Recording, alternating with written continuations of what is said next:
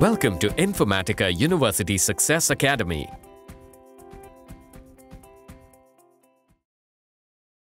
An array data type represents an ordered collection of elements. You can create a field of array data type that has multiple values of the same data type. You can use an array data type in a mapping and write it to a complex file type such as Avro or Parquet. In this video, you will watch how to read a SQOOP data object and use an aggregator transformation to create an array port. You will then write the data to an Avro file. Open the Developer tool and connect to MRS.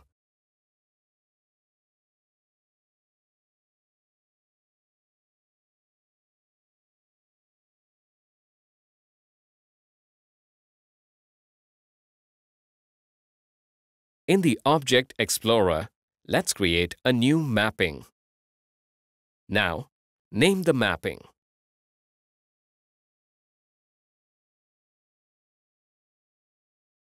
Click Finish.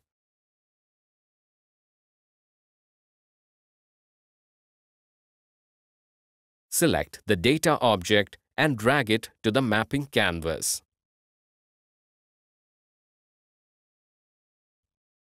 Select the read operation.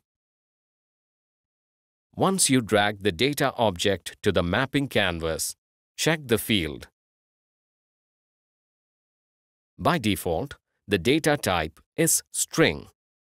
Change the data type to avoid incompatibility issues.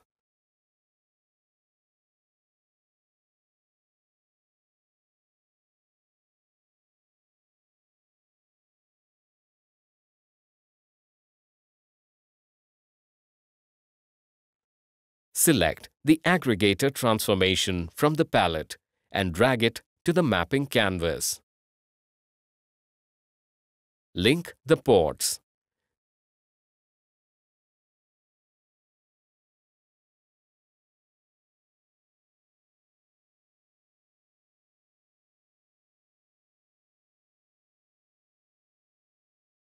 Now, from the Aggregator transformation, navigate to Properties and select Ports. Here, you will insert a new field. Enter the values as shown.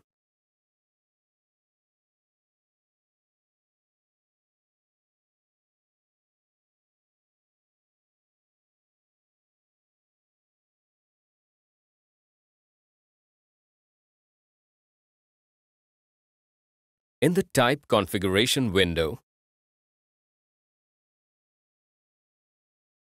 select Double and click OK. Avro format does not support decimal type. Clear the Input checkbox for the port. In the Expression field, click the drop-down icon. The Aggregator expression window opens here. Expand Complex and double-click Collect List function. Enter the new values as shown.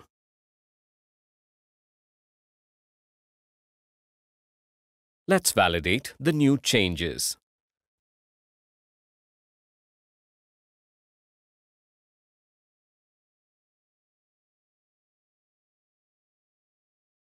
Now, let's clear the Output checkbox. Save the mapping. Let's go ahead and create a target. Select the data object and link type as shown.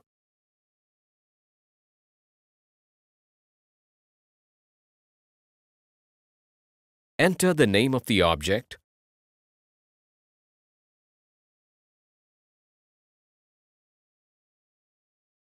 and click Finish. Your mapping should look like this. Select the target and click Properties tab. In the General tab, click the Physical Data Object. From the Data Object Operations tab, navigate to the Advanced tab.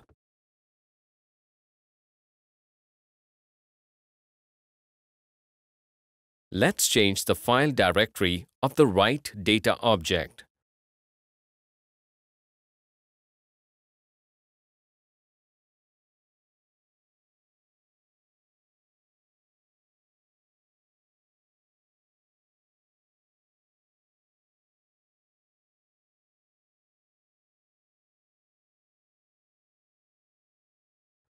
Let's configure the runtime properties.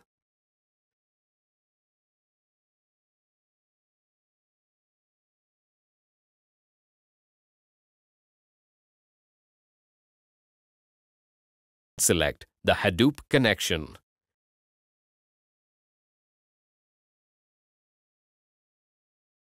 Now, validate the mapping.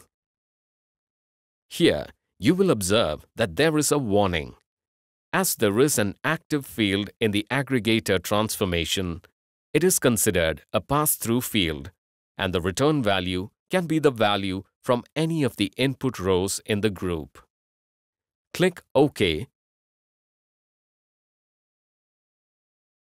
Run the mapping.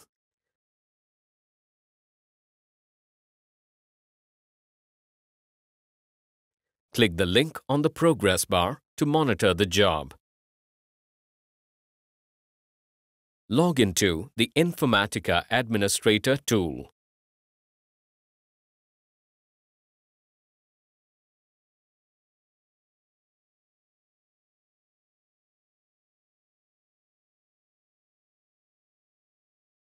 As you can see here, the status shows as completed. View Spark Execution and the other tabs to view the results of the mapping execution.